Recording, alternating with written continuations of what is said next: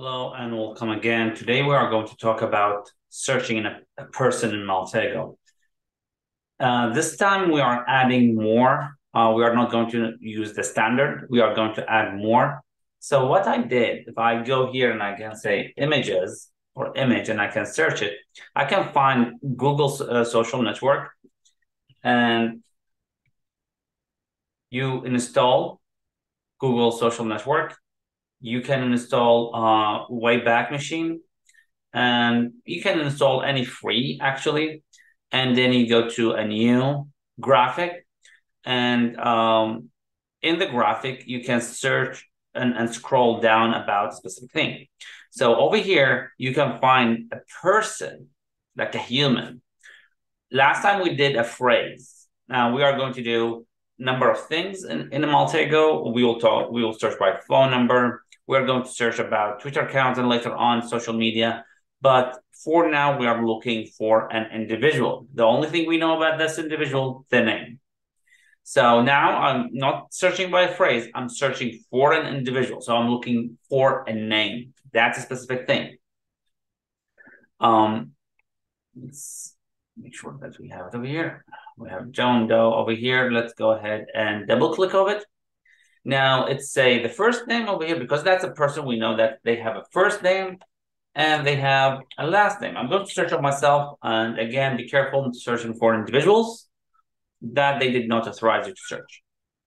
Now we are searching a person. We are telling Maltego that this phrase is an individual, is a human being, not just finding it anywhere else.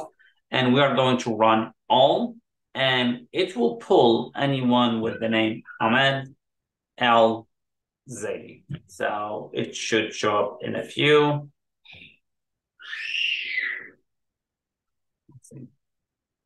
This is for Google search, and yeah, we did not have a transfer for it. And you can see we had individuals with the name Ahmed Al Zaidi. We can scroll down and you can see myself over here. That's my website. That's my email. Other emails showing up also. My account on Academia, my account on social, my account on Facebook, my account on Twitter account. Wherever my name showing up, this individual also showing up. And it's telling you it's a person, an email, affiliation, website, or a phone number. So you can know exactly anything associated with this individual. Like this phone number is an all phone number for a company that I had before. So this is one of the methods that you can search for an individual and telling Maltego this is an individual.